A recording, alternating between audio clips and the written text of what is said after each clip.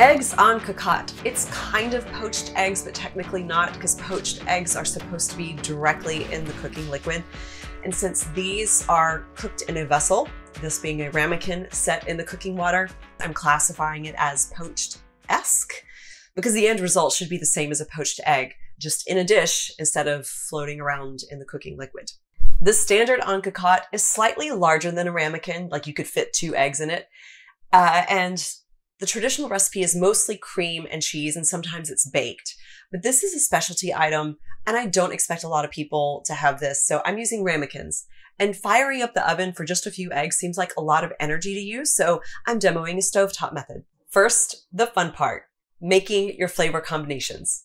Pull out every condiment and sauce you have or can think of and start creating concoctions. This was really fun to play around with. Now, I'm going to demo a few options to give you some inspiration. Every ramekin needs to be oiled with olive oil, butter, sesame oil, ghee, lard, schmaltz. It needs something. For my first combo, I'm using olive oil and leftover yogurt that's spiced with cumin and garlic. I'm covering the bottom of the ramekin with the yogurt, adding the egg, and adding more yogurt on top, and garnishing with a few capers, or more than a few capers, and grated bottarga, which is salted cured fish roe. The next one gets olive oil, mozzarella cheese, leftover sauteed mushrooms, egg, more mushrooms, and more mozzarella. My third combo starts with sesame oil, then a loose mixture of gochujang, soy sauce, and a tad more sesame oil, which really should have been toasted sesame oil, another drizzle of sesame oil. The fourth combo starts with bacon fat, then leftover mushrooms, half a slice of deli ham torn into bits and scattered around, then the egg, and I'm trying something new here. Since we always struggle with cooking the whites long enough, but then overcooking the yolks, I'm just adding the egg whites, and I'll add the yolks later in the cooking process. Then a little more ham and some Parmesan cheese. My fifth combo is lard again because it's already on the pastry brush. And then leftover caramelized onions from a pasta dish. And I'm doing the separated egg white thing again. Hopefully by now your imagination is going crazy with the combinations you can come up with for this. For the cooking technique, we'll bring about ½ an inch of water to a light simmer. You'll need a pot or a pan with straight sides since we'll cover it, and you'll want enough clearance over the ramekins to keep the steam contained in the lid. I always place the ramekin in the pan while pouring the water to make sure I don't overfill it. The water levels will rise as more ramekins get added, and it shouldn't go higher than halfway up the ramekin. Bring the water to the same heat level as with any other poached egg, where you see steam and you have little bubbles breaking to the top. We'll cover the pot and let the water cook from below and the steam cook from the top. And you will actually probably hear your ramekins chattering in the pan. If you do separate the yolk from the white, add it in after just 2 to 3 minutes and add more toppings if you want, and recover. This was pretty low heat, and it took 9 minutes before I felt like the whites were cooked enough.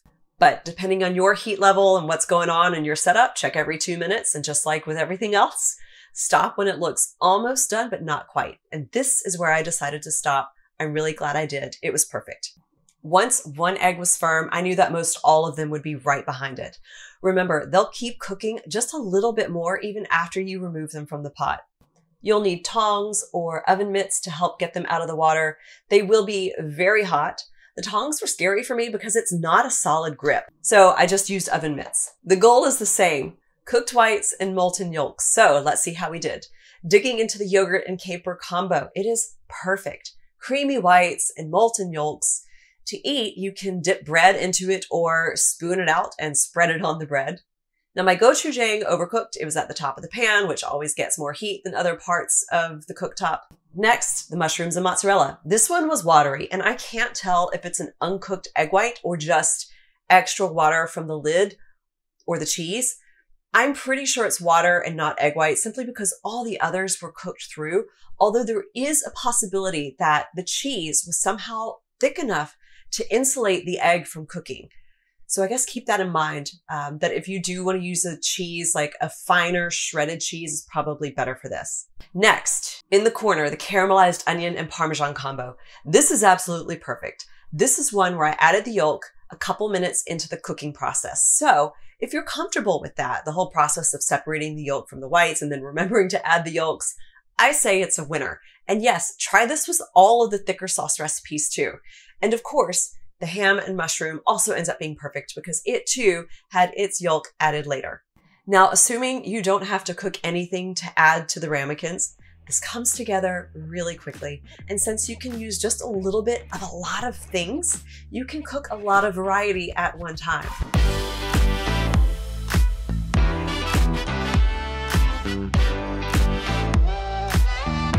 Thanks for watching. If you enjoyed this video, feel free to like and subscribe to stay up to date on all of our latest videos.